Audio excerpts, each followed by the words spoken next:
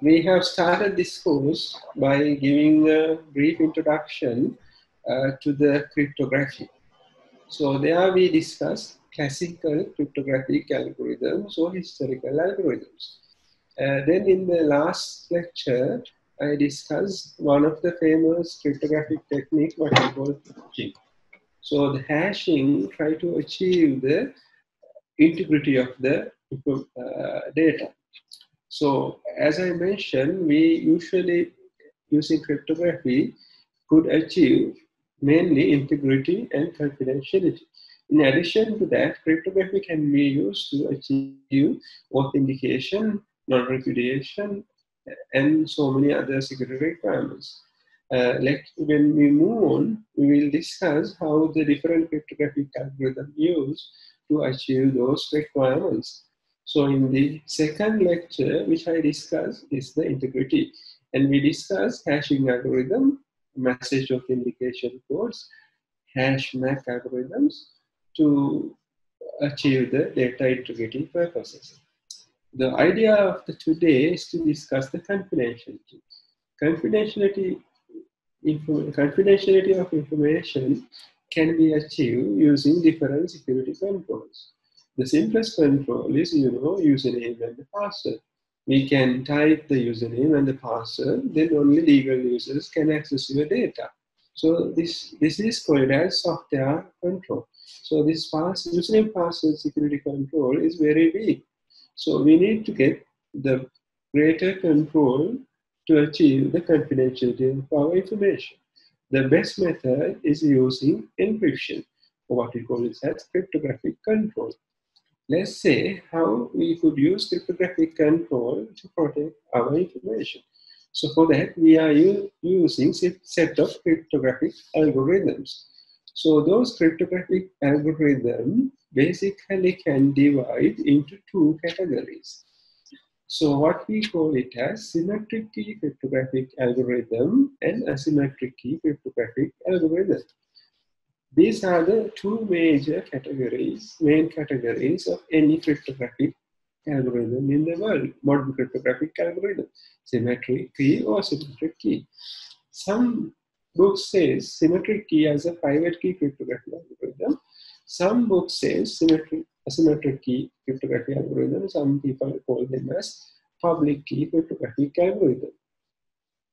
So when you take the symmetric key and cryptographic algorithm, we can see the classical symmetric key cryptographic algorithm, which we call it as historical cryptographic algorithm, and modern cryptographic algorithm.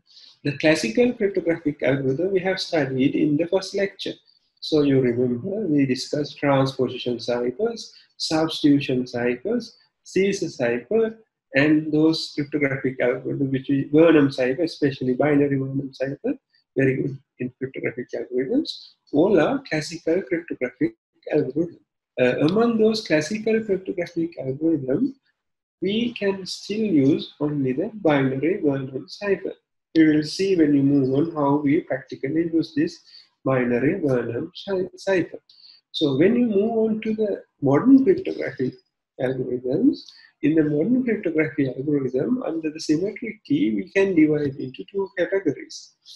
So we call it as stream cryptographic algorithm and the block ciphers. Obviously, this can also be divided stream and blocks. But usually in the modern cryptography, we divide into stream ciphers and the block ciphers. Stream ciphers, you remember I discussed, we encrypt the data bit by bit or a byte at a time. So Vernam is the best example. And the block cipher, we use a data block to be encrypted. Not only one bit or one byte, we use a data block, maybe 8 bytes, maybe 64 bytes together to encrypt the data. Let's call it as a block cipher. Objective of the lecture today is to discuss about symmetric key block ciphers. Okay, so if I further divide my diagram, previous diagram, so you see there are classical cryptographic and modern cryptography. So it's a little different than this classification you may understand. So in this classification, almost same. It's divide the cryptographic algorithm or the ciphers into two, call it as classical and the modern. So this is, I feel, much better than the previous one. In the classical cryptographic applications, you can see substitution ciphers and the transposition ciphers. Substitution ciphers are kind of a name for the stream ciphers, are the name for the stream ciphers. So those stream ciphers, we discussed two types: monoalphabetic stream ciphers, polyalphabetic stream ciphers. You remember. Under monoalphabetic stream ciphers, we discussed a Caesar cipher and few other ciphers. So in the first lecture, so we kind of discuss, and also we discuss transposition cipher. So we kind of complete this part, classical cryptographic part. We already completed. Now we are under this. Today our topic is symmetric key encryption. So modern cryptography can divide into symmetric or symmetric key encryption. Symmetric call it as secret key encryption. Symmetric call as public key encryption, right? So under symmetric key encryption, as I mentioned, there are two types: block ciphers and stream ciphers. So if you name some few block ciphers, they are called AES, DES, triple DES. So AES, we call them agendal as well. We discussed that. The objective of the lecture today is to discuss modern symmetric block ciphers. What are we going to discuss is DES, triple DES, and AES. So in addition to that, this course, when you move on, this course will discuss about few stream ciphers like RC4 and SEAL, and then we will heavily discuss asymmetric key cryptography in separate lectures. There we discuss RSA, ESA, Diffie-Hellman, elliptic curve, and so on. This route we will discuss. This branch we will discuss later on. So today we will discuss this branch, and the cryptographic algorithm we are going to discuss is DES, triple DES, and AES. Right. Any symmetric key cryptography algorithm, we call them as symmetric because we use same key for encryption and decryption. So for example, we have here ciphertext. We feed that ciphertext to the encryption algorithm. We apply a security key, it produces a decryption algorithm. We have a ciphertext, plain text here. We apply it to the encryption algorithm. We apply the security key, it produces the ciphertext. So we have plain text here, feed it to the encryption algorithm, and apply the security key, we get back the ciphertext. So we feed the ciphertext back to the decryption algorithm and apply the same security key, we get the plain text. So we call them as symmetric key cryptography algorithm because we use the same cipher for encryption, same key for encryption and decryption. We use same key for encryption and decryption. So that's why we call them as symmetric key encryption algorithm. So sometimes our encryption algorithm and the decryption algorithms are exactly the same. So for example, our encryption algorithm and decryption algorithm are same algorithm we use. But in case of advanced encryption standard or the AES, our encryption and decryption use two different algorithms.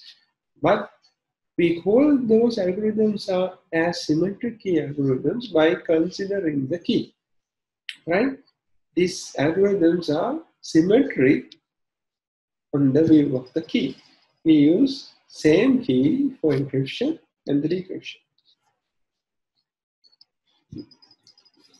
So when you think about the requirement of those symmetric key cryptography algorithms, we need to find the two functions, call it as E and D. So E represents our encryption function, E represents our decryption function. K refers the key. So when you apply encryption function to the security key K, with the security key K, when you apply encryption function with the security key K to the plain text X, output is ciphertext Y. When you apply the decryption function with security key K to the ciphertext Y, we get back the plain text X. So that's how it works. Obviously, in order to be encrypt and decrypt, sender and the recipient of this information should have access to this security key. So otherwise, they may not be able to decrypt the data. If recipient don't know the key, they cannot decrypt the data. So how do you going to distribute this key between the sender and the recipient? We discuss later on. Right. So let's try to understand the strength and the weakness of symmetric key block ciphers. So when you think about the strength first, so those block ciphers are very efficient comparing to the symmetric key cryptographic algorithm. So they can do encryption and decryption very fast, and they have larger key sizes, kind of difficult to brute force, and they are ideal for bulk encryption. So maybe if you have a hard disk, we can do the encryption and decryption. The entire hard disk, maybe huge files. We could do encrypt and decrypt those files. So they are speed efficient algorithms. These are the strengths. So think about the weakness of those algorithms. In the weakness, the main weakness of the algorithm, we call it as the key distribution issue. So what is that key distribution issue? So for example, as I mentioned, so as the party who is going to send the data, I can create a key and encrypt that data. Then I have an issue of sending that key to the recipient, because I cannot use same network to distribute this key.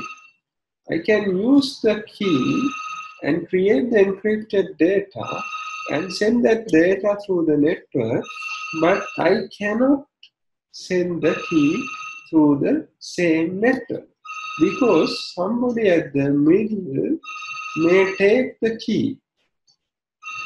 Right? So that is the main problem with this symmetric key cryptographic algorithm. So that problem is called it as key distribution problem. So there is another problem with this cryptographic algorithm, called it as scalability issue or scalability problem. That refers to the number of keys we needed. So for example, if there are two parties in the network, we need to get two keys between these two nodes, right? So, if we have two parties in the network, we only need one key. We need to have one key between these two people. If there are three people in the network, we need to get three keys. Between A and B, one key. B and let's say these parties are A, B, C. We need to have two key between AB, BC, and AC. Right? These three keys.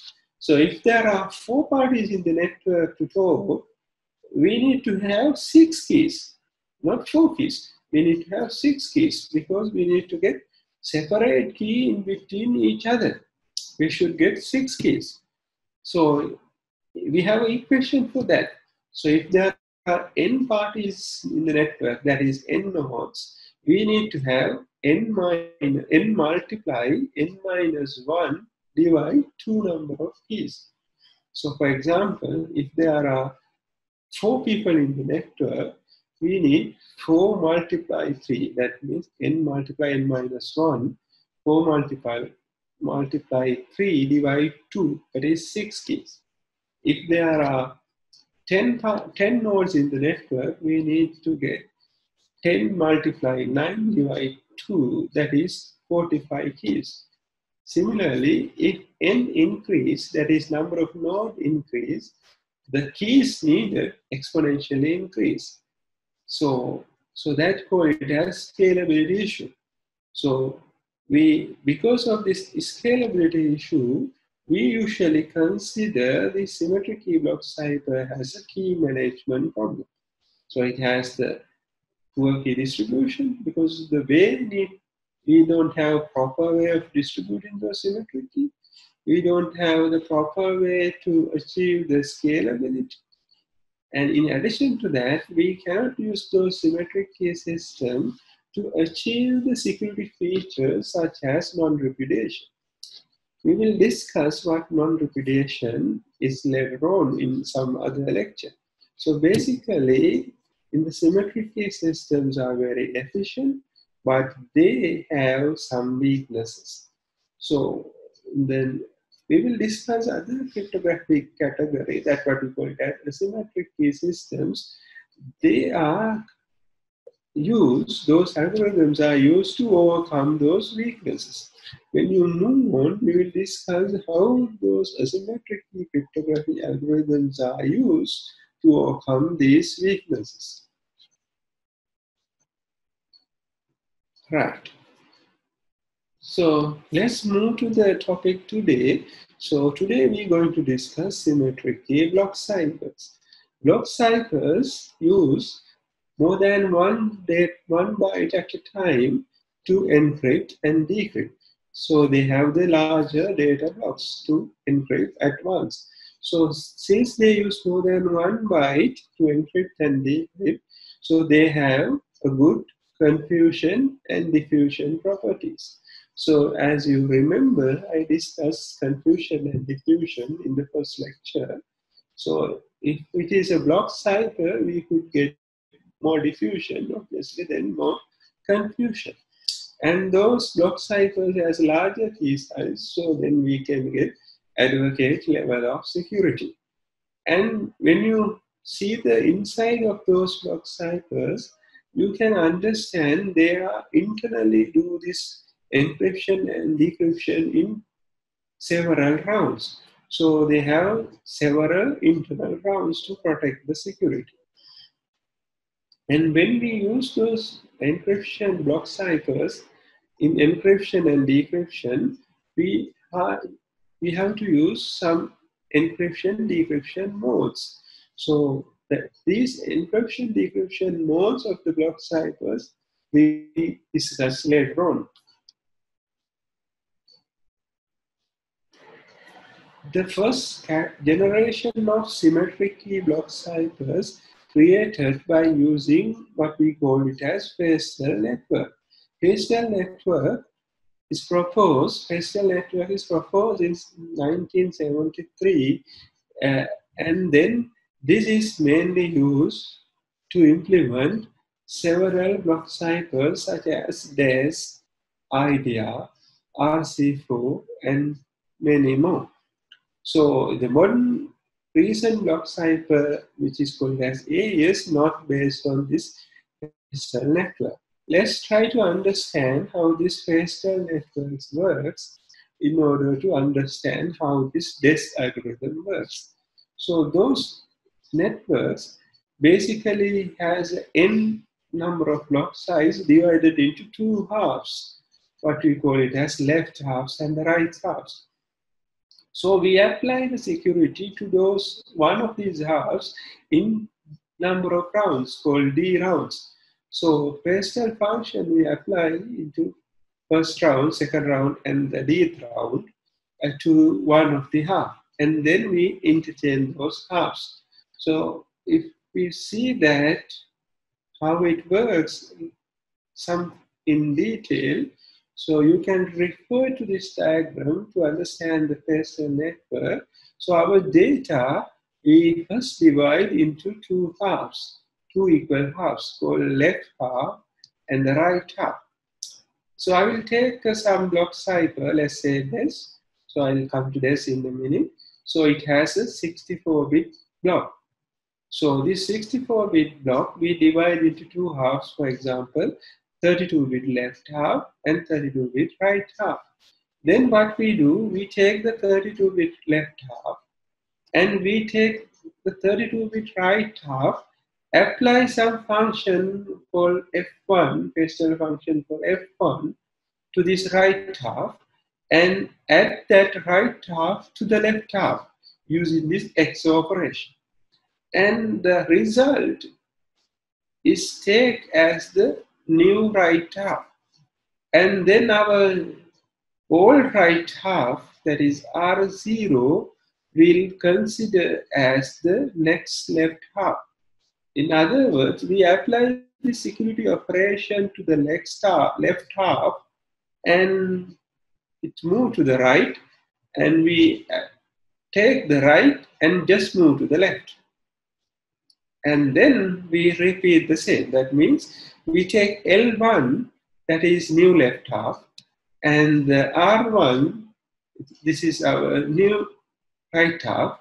We add our new right half to this function f. It creates XO with the left half, and so on. It's continue like that.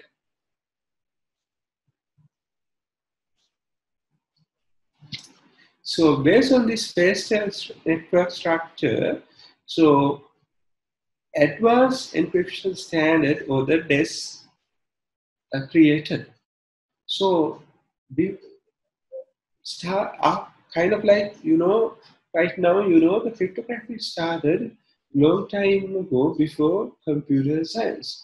So the people start applying cryptography into computing somewhere in 60s.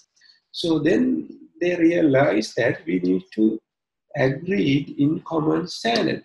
Otherwise, different people might use different algorithms and techniques. So then each of these computing devices may not be able to talk to each other because each other may not have idea of the algorithm.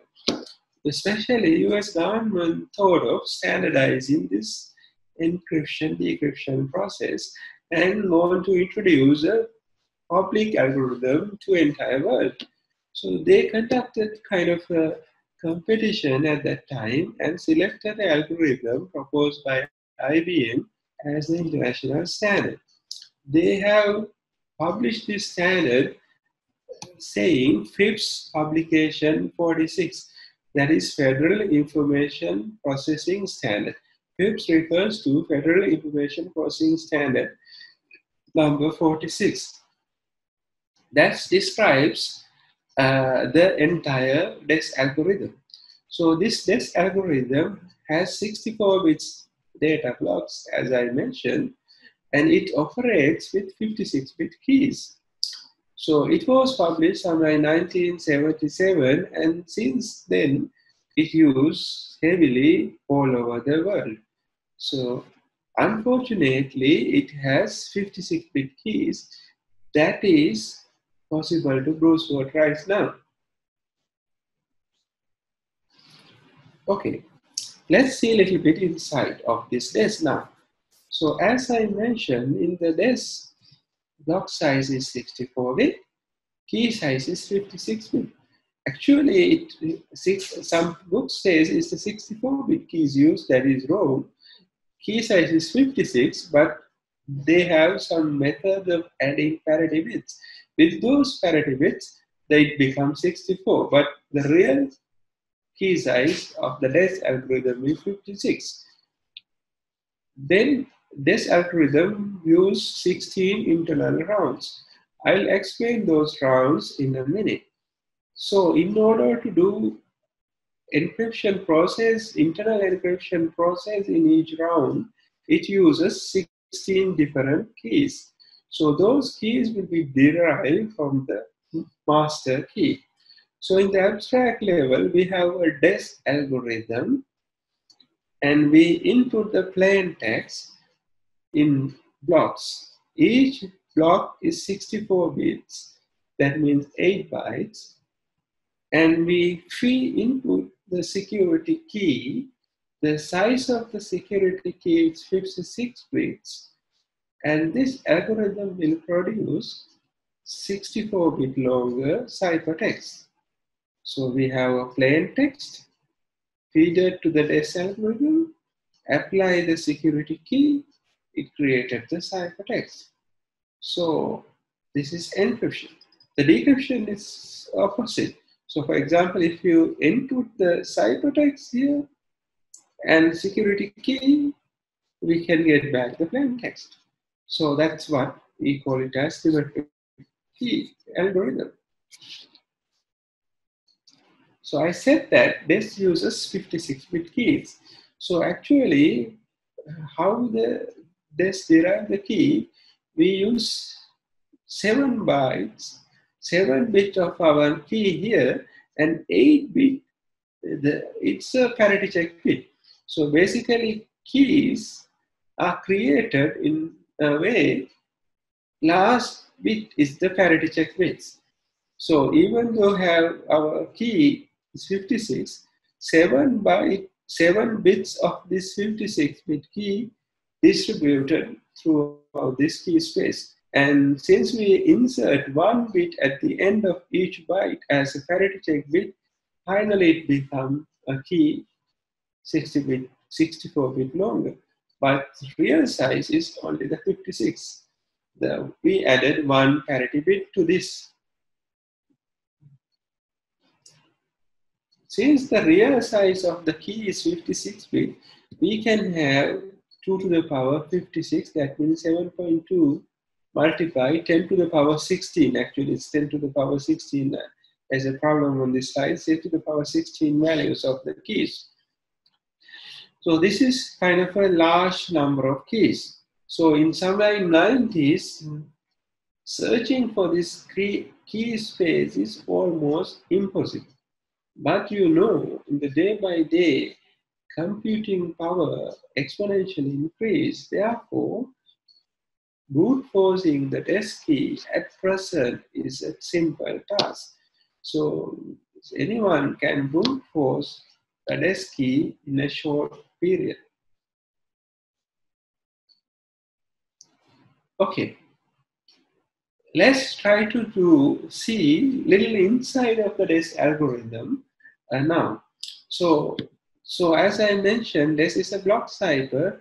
Input block size is 64 bits. So that is 64-bit input. So in the desk algorithm, after we feed this initial input 64-bit, it has an operation what we call initial permutation. So after do this initial permutation, this algorithm divide this data into 2 halves because it works in the first network structure.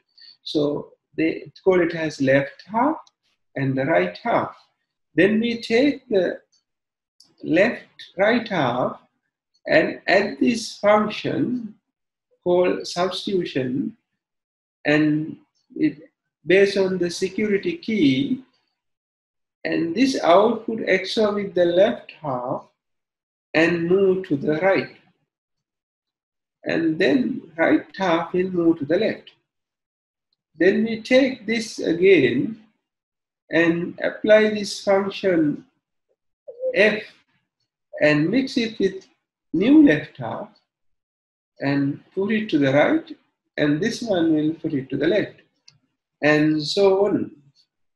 After we do such 16 rounds, we will do some permutation operation. It's called as inverse initial permutation. So we have initial permutation. At the end, we do the inverse of that. That's called as inverse initial permutation. So then finally, we get back our ciphertext. So we see we have the 64-bit inputs going to 16 internal rounds with 16 intermediate keys, and finally create the output of the ciphertext.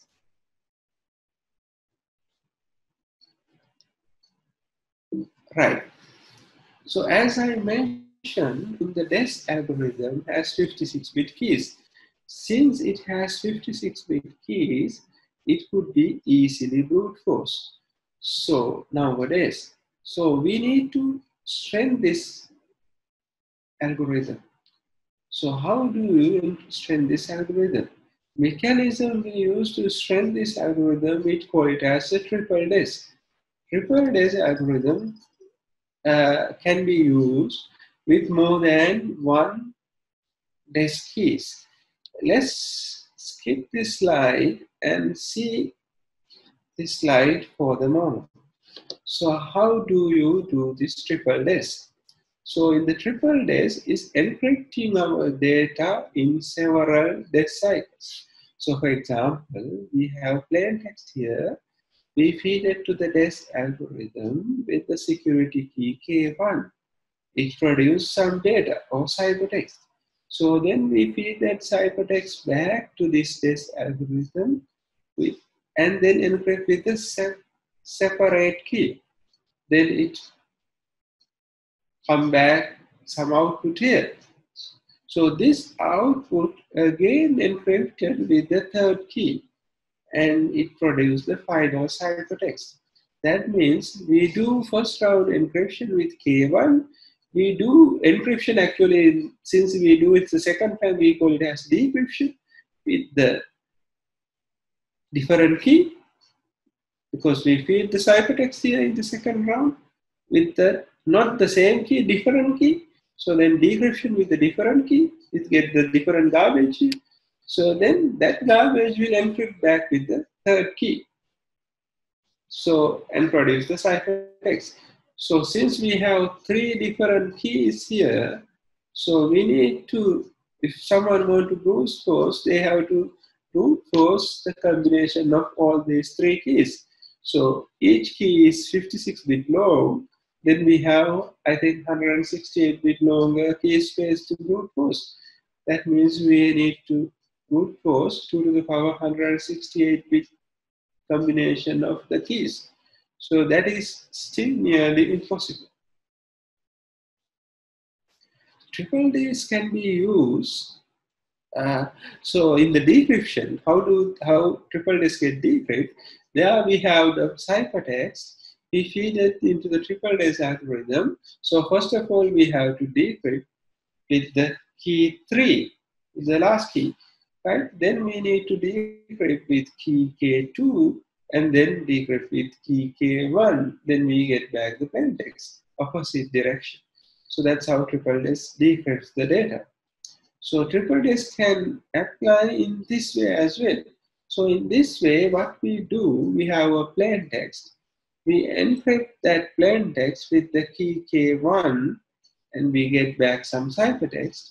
We decrypt that ciphertext with key K2, different key, then we may not get plain text here. Instead, we get the different encrypted data, some data here. So that data will encrypt back with the key K1. That means we do K1, K2, and K1 here to produce the ciphertext. Only two keys used. K1 and K2 are the two keys used. So when you use keys in AAAs, you need to be very careful, because if you use the same key in two consecutive rounds, so these two rounds get neutral.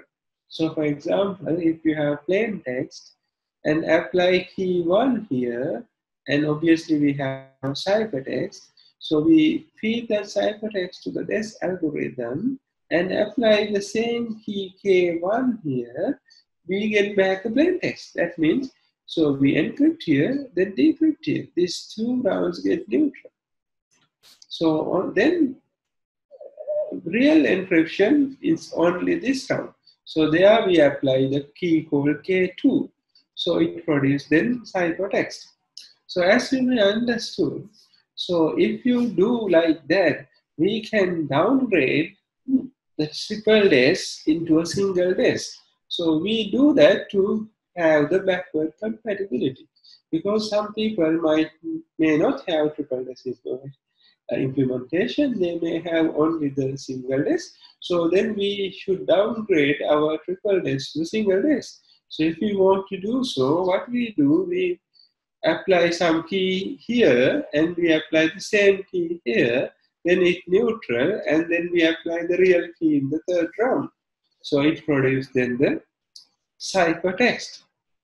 So we do this for the backward compatibility.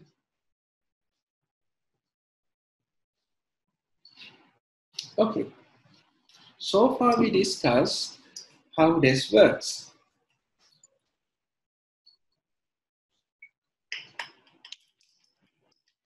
You know, computing power usually increase day by day, and we need to increase we need to strengthen our algorithm because of that day by day. Otherwise, attacker will brute force those algorithms. The first cryptographic standard for data protection is DES, or what we call it as data encryption standard, introduced in somewhere in 70s, and we were using it somewhere around 2000.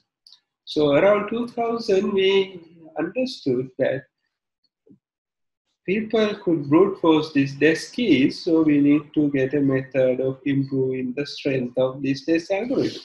Method we use to improve is triple DES. We have discussed that as well. However, this triple DES algorithm may not be continuously used. So we need to get better algorithms. The people realize it's somewhere around 2000. So again, the US government started producing a better algorithm. So what they did, they conducted a competition back to identify best algorithm in the world. They called for proposal in 1997 and they evaluated it and then shortlisted 15 candidates. The shortlisted 5 candidates and then further evaluated that.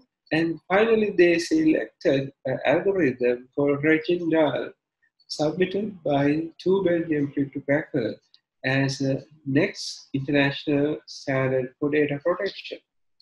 They named this algorithm as AES. So that refers to Advanced Encryption Standard.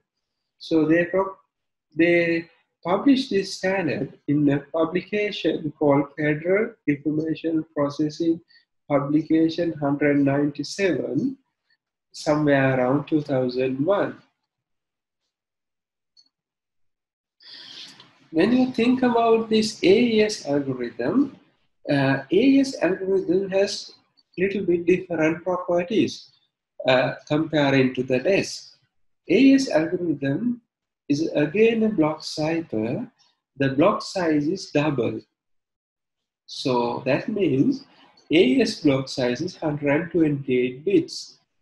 DES block size is, 64 bit, but AES block size is 128 bit.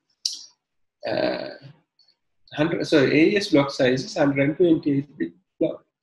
And it also has larger key sizes. Not only the block size, AES key size also larger. So in the DES, key size is 56 bit. AES, the key size, default key size is 128 bit. So however, this algorithm support 192 and 256 bit keys as well. So that means it has 3 different key sizes. Their block size is 128 bit. So this algorithm introduced somewhere 70s, and we were using this algorithm till 2000. That means this was there kind of 30 years. So AES algorithm introduced to the world somewhere around 2000, and now we are in 2020. So we hope that we may be able to use AES kind of another 10 years. So DES we use for 30 years. We expect AES to be valid or AES to be used until 2030, kind of like 20 to 30 years. So since the computing power increasing day by day, we never know. So somewhere around 2025, we might need different algorithm. So far, we are okay. The present cryptographic standard for data protection is Advanced Encryption Standard, or AES. Block size is 128 bit.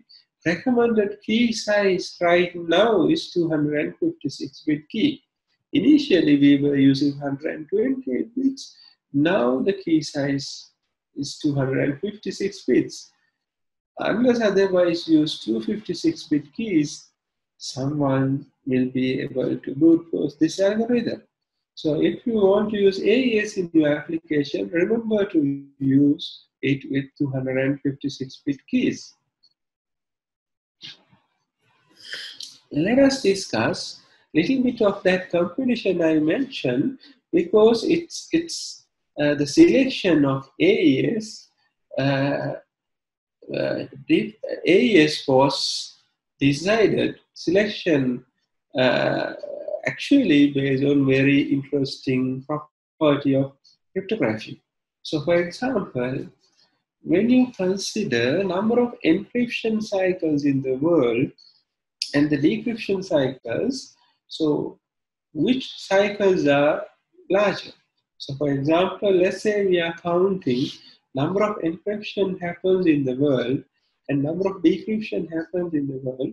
So you might think they are equal. Actually, they are not. So usually the decryption cycles in the world are huge compared to the encryption. Why this happens? So for example, let's take your hard disk as an example. So you might encrypt your hard disk only once. So after that, every time you boot your machine has to decrypt that data. Similarly, let's say you have some data which you back up it. So at the time of you back up your data, you might encrypt it and back up. So later on, when you want to restore it, so you are restoring it from this backup. So, but you might restore your backup several times, but you may encrypt it perhaps only once. So, as you may see, you may do encryption, produce perhaps once, and then in order to access this data, you have to decrypt it in several times. So why I mentioned that, that is the fact the judge panel decided when they select Reginald as the best algorithm in the world. Comparing to the other shortlisted algorithms, people realize that Reginald has the fast decryption statistics. So actually, Reginald may not work based on this faster networking model. Instead, they have two different algorithms, one for encryption, other one for decryption. Their decryption algorithms are fast. Since we have most of the time, since we do decryption, what we require is fast decryption algorithm. So because that was the reason the Reginald was selected as the present international standard. So as a summary, which I mentioned is the present international standard for data protection is Advanced Encryption Standard, or AES. It, based on the original algorithm behind it, it's Reginald, proposed by two Belgian cryptographers. And the US government announced it as the present cryptography standard in somewhere around 2000 with their publication, call it as Federal Information Processing Publication 197. If you're interested on, you can search those numbers and you can see those publications online. Internal detail of these AES algorithms, I have mentioned some of them. Let me summarize that. Internal strength, like block size of the AES is 128 bit. Key size, three different key sizes can be used: 128 bit, 192 bits, and 256 bit. So internally, AES works in 10 internal rounds. So each round, AES uses 10 internally derived keys. So their encryption algorithm and decryption algorithm is different.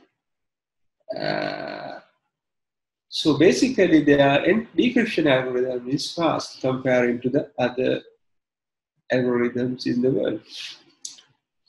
So in order to understand how this AES works, so we could use this diagram.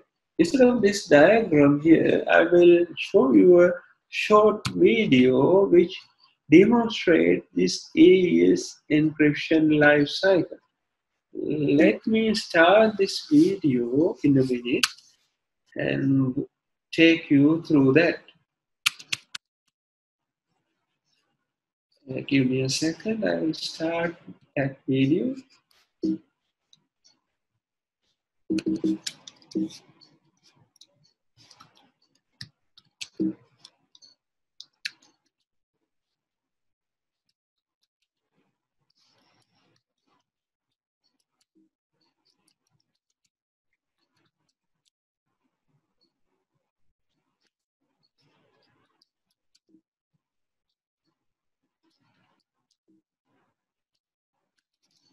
Right? I will share it. Let me share it.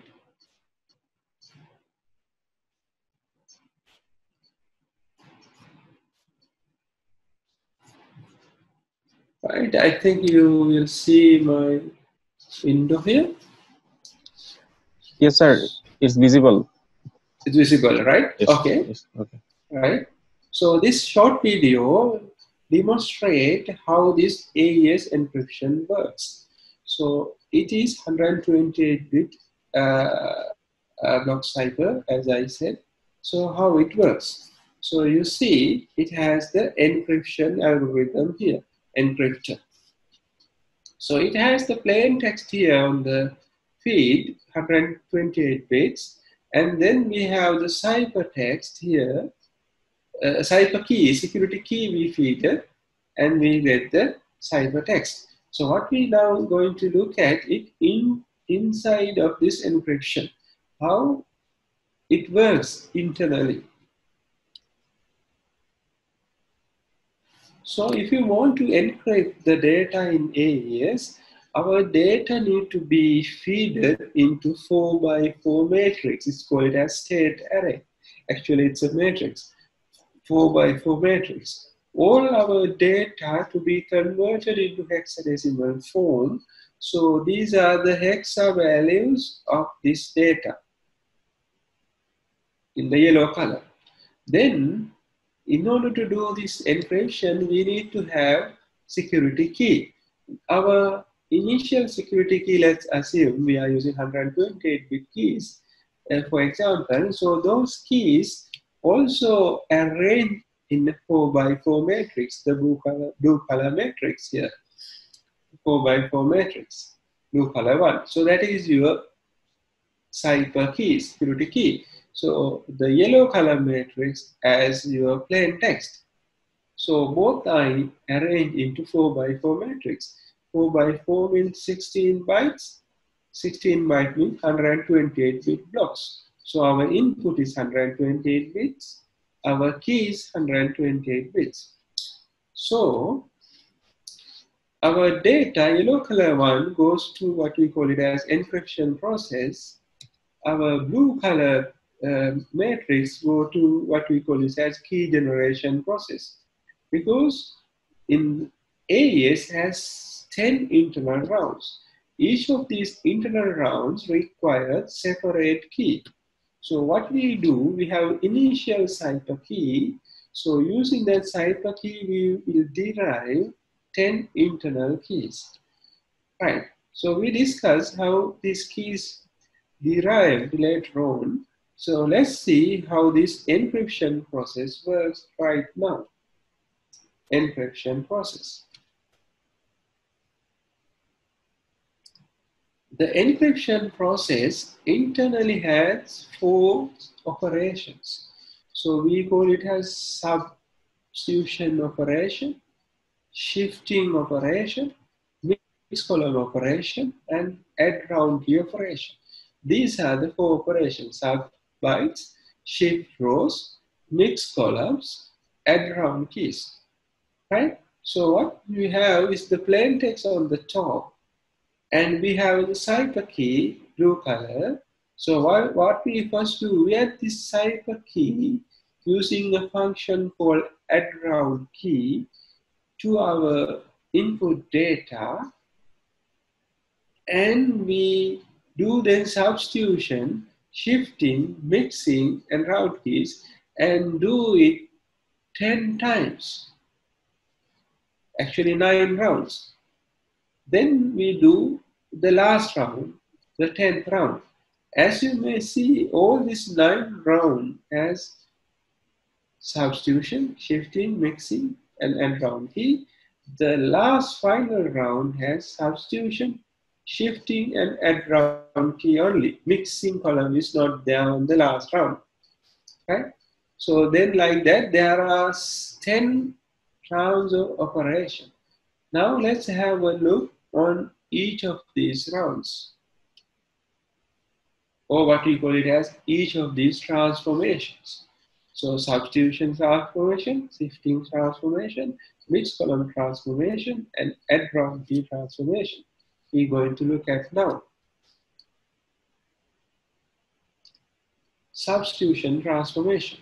So those substitution transformations handle using lookup table, call it as X boxes.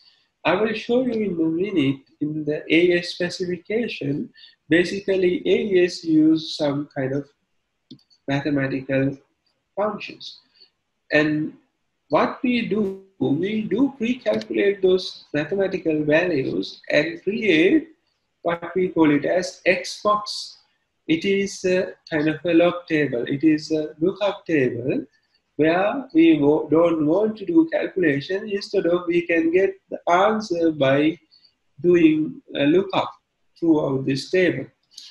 So we use Xbox or lookup table to do substitution. So for example, in the left side, we have a yellow 4x4 matrix. That is our plain text. So the first we do, we take the first byte of this plain text, and it is, you see, 19, it's hexa format, 19, and then we substitute this 19 with a different value. So the value we take from this X box. So for example, since it is 19, we look for first row here and the 9th column. So then take the value, it is D4. We put that D4 here. Then similarly, we replace all the ciphertext here using this X box. We then get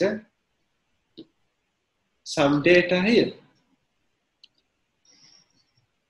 So this data then feed it to the next transformation operation or function. We call it as shift rows. In the shift row function, what we do, we are rotating those rows starting from the second row. So for example, the second row we rotate once, third row we rotate twice, fourth row we rotate thrice, like that. So this operation, we call it as shift row operations. So after that, we move into the third operation, that's called it as mixed columns. In the mixed column operation, what we do, we take the first column of the data and then do matrix multiplication with this matrix. So, and we produce the output. So this output will be put it here in the first row, like that. So we take the all rows and then do matrix multiplication, and the result will be replaced in each row. So that call it as mixed columns operation.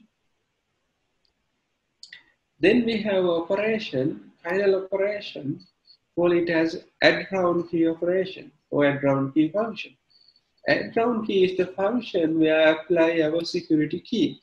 So for that, what we do, we have our input data with 4x4 matrix. So then we have a round key. That is the key we created using the initial cipher key.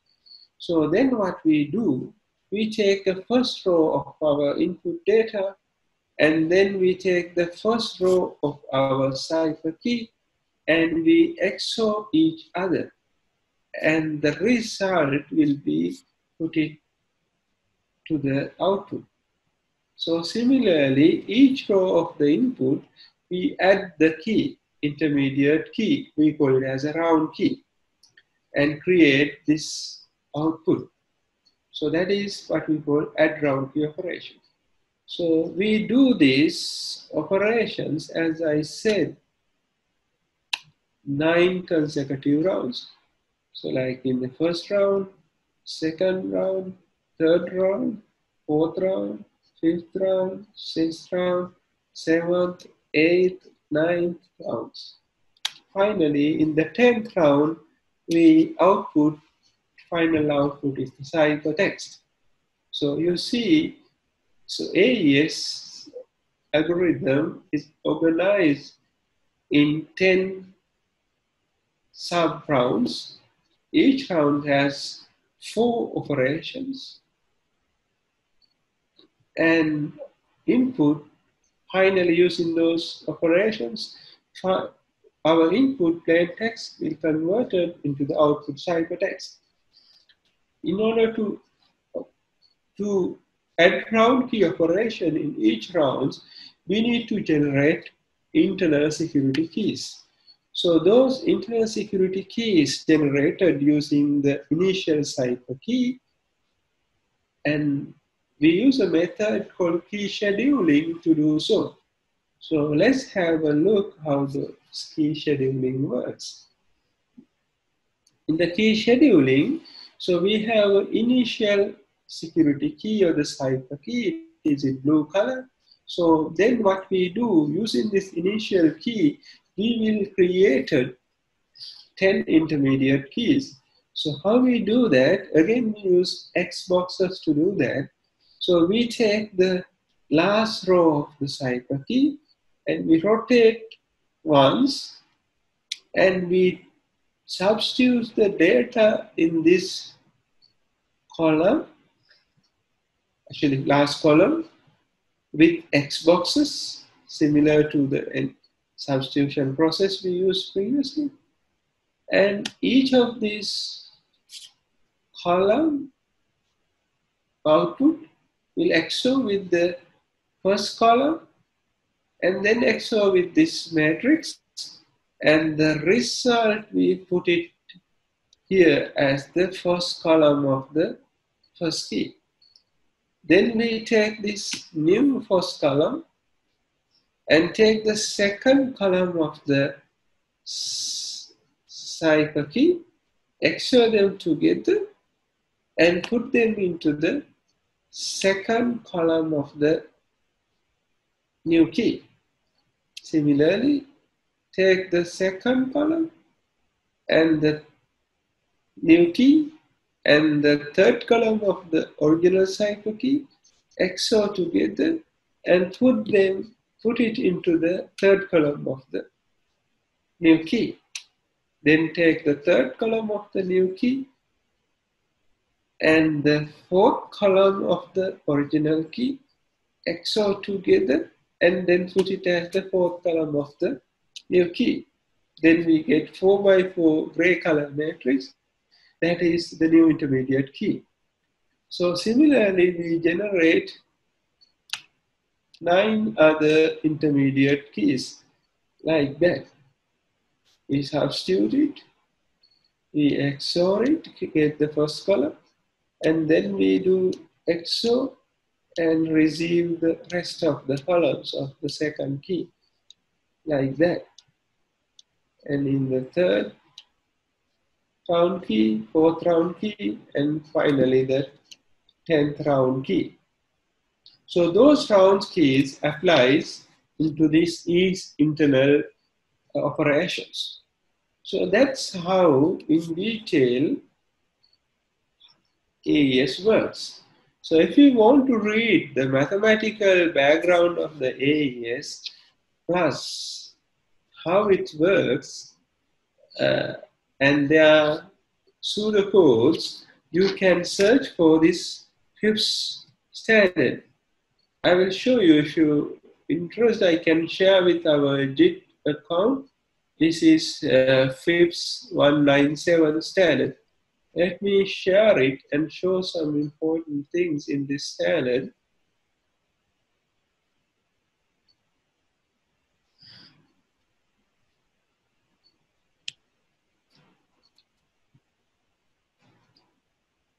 This is, I think, you see that, right? Federal Information Processing.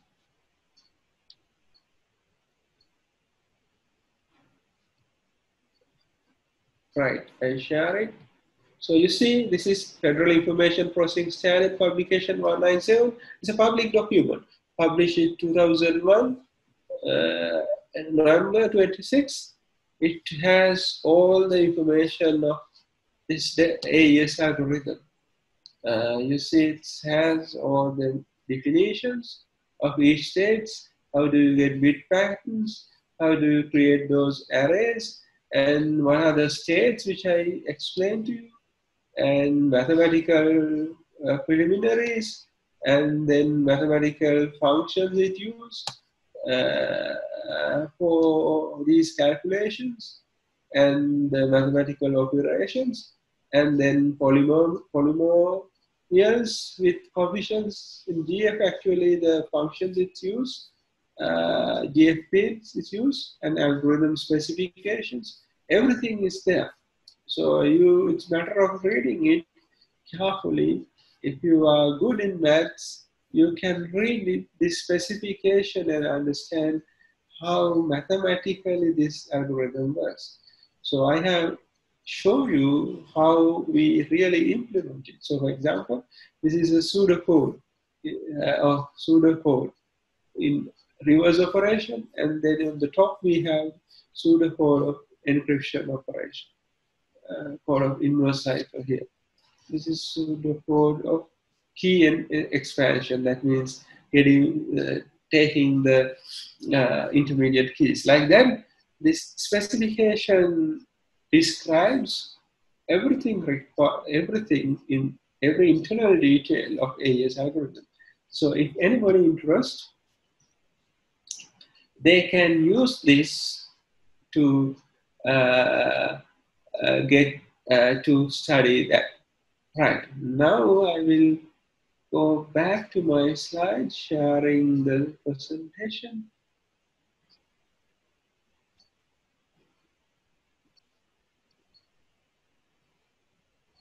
Let me see, we are here. So I think you see my slides now. Can you see it? Right? Yes, sir. Right. So I back to the slide. Okay, sir. So we discuss now AES algorithm in detail. So now let's see how practically use these algorithms. AES or DES algorithm, both are block cycles. That means we use one data block at a time for encryption and decryption. DES block size is 64. AES block size is 128 bits.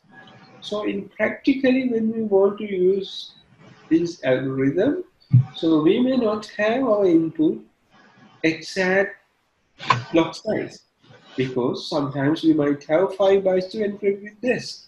So, but this require 8 bytes.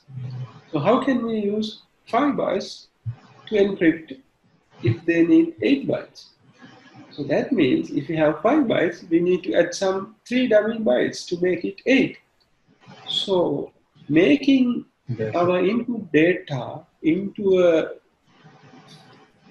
big block, different blocks equal to this whatever block size is called it as padding.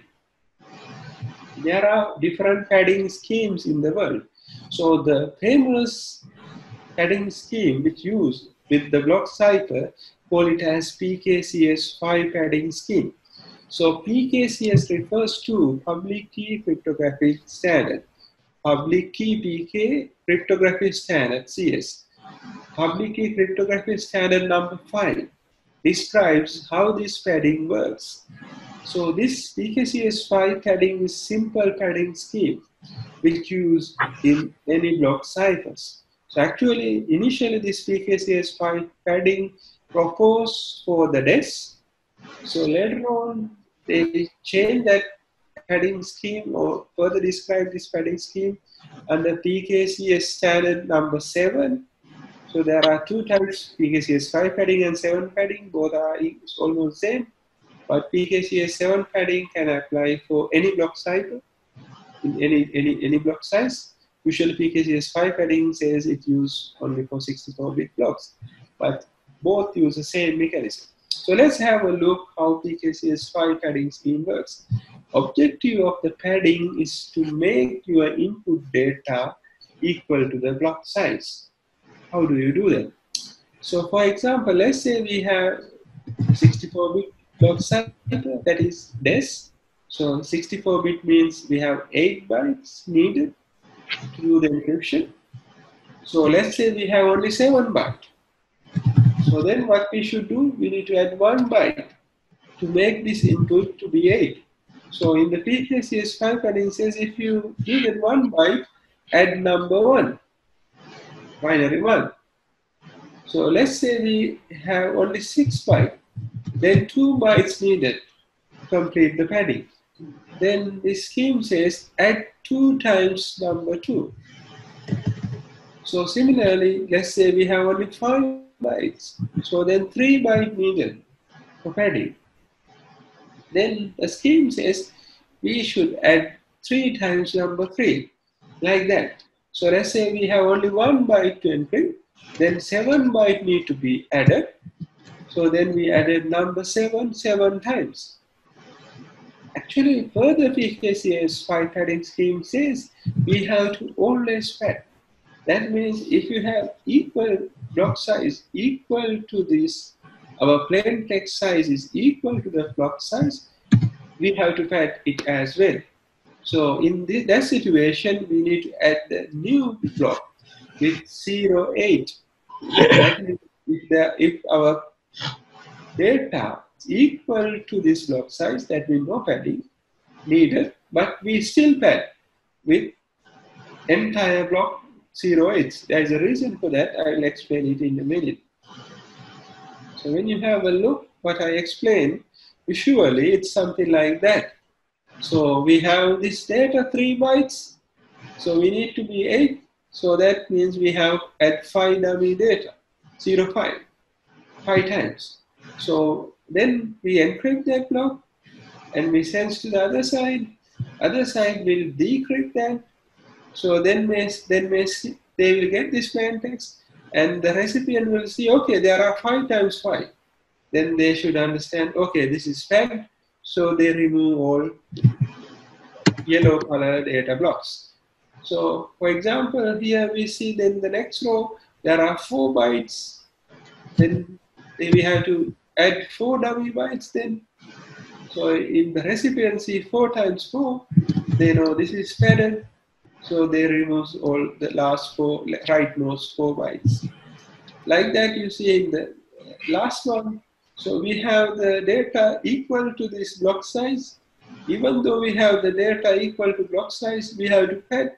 That means we will add a new block with all 8s. And we encrypt both blocks. So, and then we transmit that to the other side. So then the other side will decrypt the both blocks. And then they see the last block is all 8s. So they remove entire block. Why do we want to do so? We want to do this so because let's say we have a situation here in the last line, last block, we have A, B, C, D, E, F, G, H, our plain text. So assume if these last 2 bytes are for some reason 0, 1, and if we don't add the new block here, what's happened? So the recipient might think it is, there are 2 0, 1s. They might think, okay, in the last 0, 1 is the dummy, they remove 1.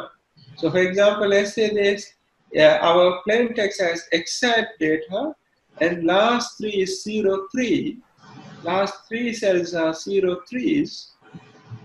So recipient might think it is a dummy, and they might remove that. Even real data, they might remove it. So we want to stop that. How do we stop that? In case we have the data fit into the block, even though we have that, we add a new block with padding. So then the real data is saved. So that's how the PKCS5 padding system works, padding scheme works. So why we need this padding?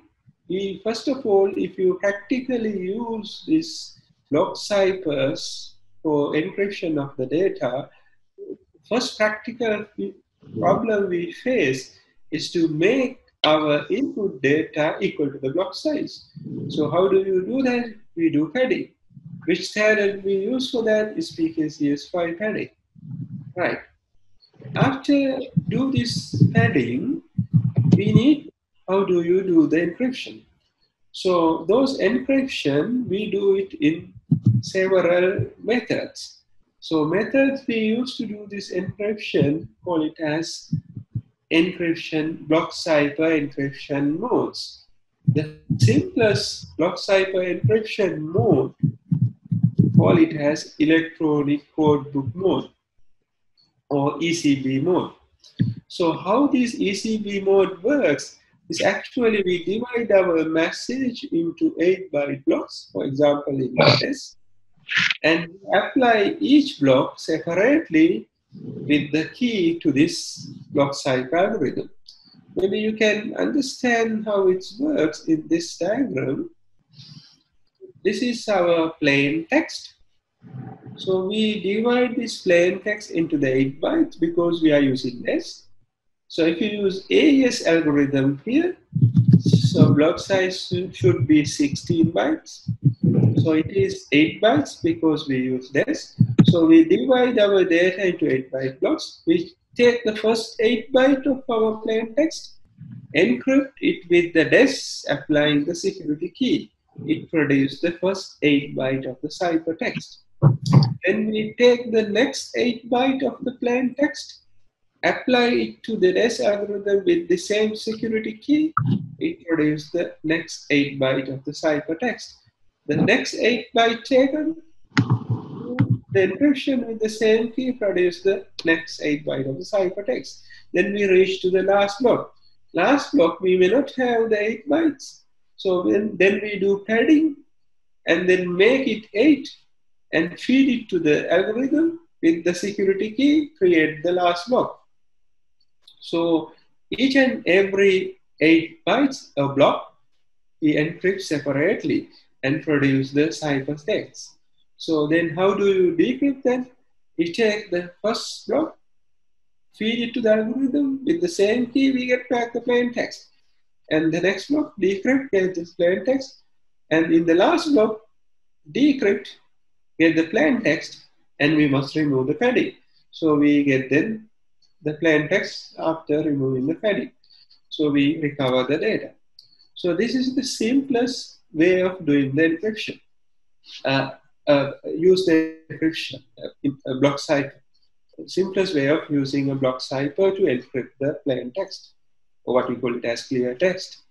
So this particular mode is called it as electronic codebook mode or ECB mode. So however, we are not recommending this ECB mode in case we have a bulk encryption, plus in order to do communication. So like if you want to encrypt videos, pictures, we are not recommending to use ECB mode. So there is a reason for that. Let's assume, so a bitmap file, image file. So in the bitmap file, in the image, so each pixel represented by 1 byte.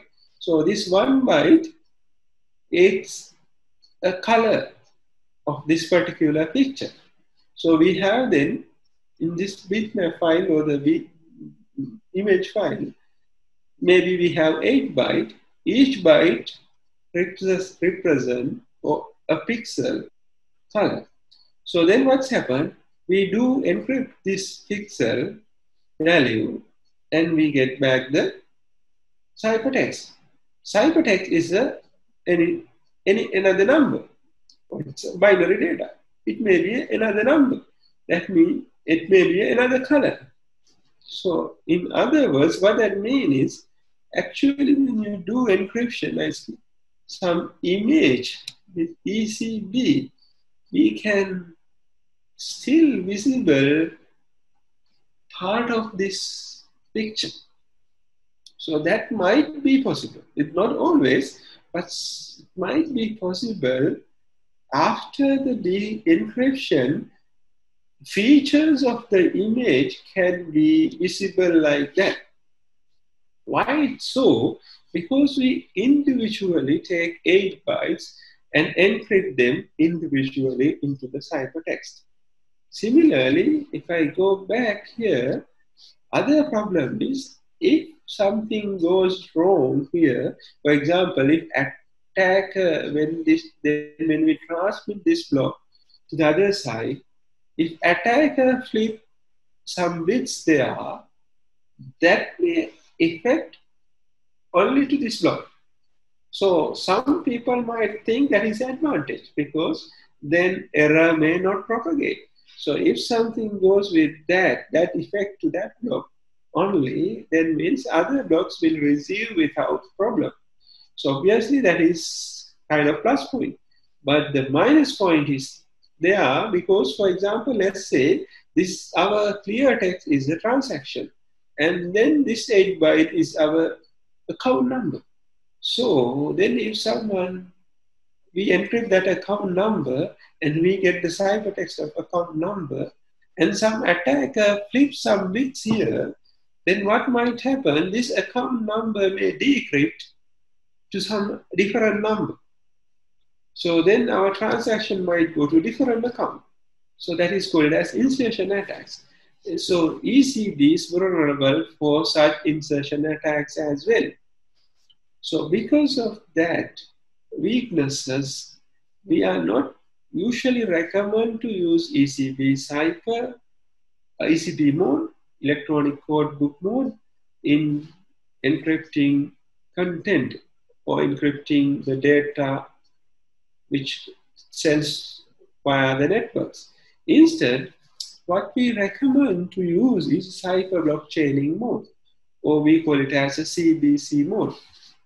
In the cipher blockchaining mode, in addition to this initial, in addition to the security key, we are using another key, what we call it as an initial vector. Maybe you can read this slide, but I use the diagram to explain that cipher blockchaining mode or the CBC mode. In the CBC mode, what happened, we divide this plain text into 8 byte blocks, and obviously in the previous case, last block we will pad, and we take another random number that we call it as the initial value or initial vector. In addition to this security key in this ECP, the CBC mode, or we call it as cipher blockchaining mode. So there what happened, we take the plain text and we do XOR operation with this additional initial vector. So the size of the initial vector is usually the size of the block. So if it is 8 byte, that means 64 bits. So initial vector is 64 bits. In case of AES algorithm, this is 16 bytes. So initial vector should be 16 bytes. So what we do, we take the first block of the plain text, XOR with the initial vector.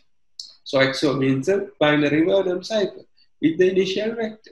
So then the output of that, we feed it into the data encryption standard or AES, advanced encryption standard, or block cipher in general. So we do initial XOR with the initial vector, and then the output feed it to the block cipher with the security key. So it produces the first block of the ciphertext. So then we have to do the same for all other blocks. So there what we do, we take the next block of this plain text And we need to get the initial vector now to do the XOR. For that, what we do, we take the output of the previous block as the initial vector to this next block, and we do XOR together. And that will feed it to the algorithm, create the ciphertext. So then we move on to the third block. In the third block, we take that and take the second output ciphertext as an initial vector, XOR together, and then feed it to the algorithm and encrypt and produce the third block of ciphertext, and so on. So that's how CBC modes or the cipher blockchaining modes works. So in this mode, as you may understood, all ciphertexts interconnect each other. So for example, when you consider this last block, so this last block depends on entire plain text. Why? This last block is a function of this input and this. This is a function of this and that. This is a function of this, and this is a function of that, and so on. That means last block here is a function of entire plain text. So you learn the name for that in the last lecture. So let's call it as message authentication code. As you may understood, if you apply the CBC mode, last block of the ciphertext can be used as message authentication code. Why? If you use any data in the message and redo this operation, the last block will be different. That means this algorithm here will condense our input plain text into a fixed size code. So that is message authentication code. This is not a hash code. This is message authentication code. Why? We have a key input. Actually, these two considered as the key. We have a key input. So we have a message and we have a key input. So we create a fixed length of code, this last block. So that is a MAC message authentication code. So in the last week lecture, I introduced the way of checking the integrity. So that is hashing. And then we introduced message authentication codes. So, and we introduced HMAC, hash message authentication code. In the HMAC, what we do, we convert a hash algorithm into the MAC. But here, block cipher in the CBC mode is a pure MAC algorithm. That means we can use this directly to calculate message authentication code. In addition to that, actually we can use this for encryption, as well as we can use these methods to calculate the message authentication code. So that means if you operate any block cipher in this cipher blockchaining mode, that can be used as message authentication code plus encryption. That means we can use the same algorithm for check the integrity and confidentiality both. So because of that, so the CBC mode is very popular. How do you going to share these keys and these IVs with the senders and recipients? And then how do you do this decryption and things like that? Perhaps I will discuss those things in the next lecture. So instead, now I would like to show some demo where we can encrypt and decrypt some data sets. So for that, I will use a popular OpenSSL package. So usually, actually, as I remember in my first course, which I delivered, the cybersecurity course, if some of the students follows that, there I will also demonstrate that. For the new students, purpose of new students, I will demonstrate that how to use OpenSSL, well-known cryptographic package in the world, to do a simple encryption. So let me show this demo now. I will share my terminal to do that. Maybe I will share the desktop so that easy, right? So in this desktop, I will now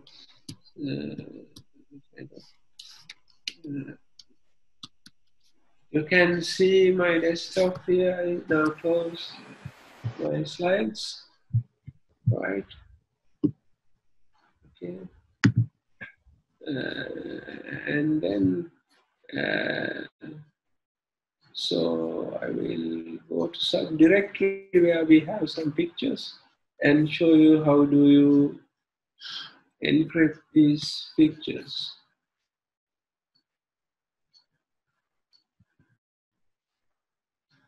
Okay, let's say I will remove some intermediate output created in my other lectures. Let's see, I remove that, no to crash. Nice, right? So you see I have a picture here. So some picture here. So what I now trying to do is encrypt this picture.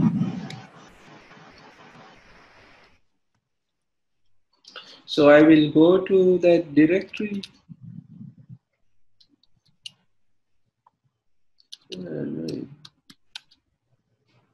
Right. So I go to this directory which has this picture. So the picture is this cgiria.jpg. That is the picture should be here. So this picture, right, I'm going to encrypt that. For that, I'm using a package called OpenSSL. In all Linux-based machines, usually the OpenSSL by default installed. Otherwise, you can install using apt-get install command. In OpenSSL can be installed on Linux versions as well. The website to get it, www.openssl.org. So that is the website. It has all the versions. You know it's a very stable package with recent releases as well. So you can use this, install it, and then you can use it for encrypting the data. Right. So how do you use it? You say OpenSSL ENC, and then you have to give your algorithm. Your algorithm, let's say I want to use AES, and then you want to give the key size, let's say 256. Then you want to give the operational mode, let's say CBC, Cipher blockchaining mode. After that, you need to give the input parameter. So your input parameter is this file, and then your output file. Output file, let's say new.jpg, right? When you run this command like that, it has a password. You can give a password twice, then it creates the encrypted data. So you see, even though it called it as new JPEG, so it is not a JPG file, it's encrypted JPG file. No one can be able to open or view it because it's encrypted properly. So this is the plain text file. We produce the encrypted file. So now how do you decrypt it? So we do the this command to decrypt. We say OpenSSL enc -d for decryption, and then we have to give the same algorithm name because AES and the same key size and same operational mode, Cipher blockchaining mode. And now now my input is my ciphertext file, that is new.jpg. Then my output is maybe the new plain text file. Let's say it asun.jpg. When it runs like that, it has again a password. So you have to give the correct password. So when you give a correct password, it decrypted back. So let's see whether it get decrypted. So you see custom JPEG. So you see we got the image. So you got the image back, right? So that's a simple way of encrypting and decrypting a file without writing the program. So I will give you some examples of Java examples where you can write a program to do the same thing.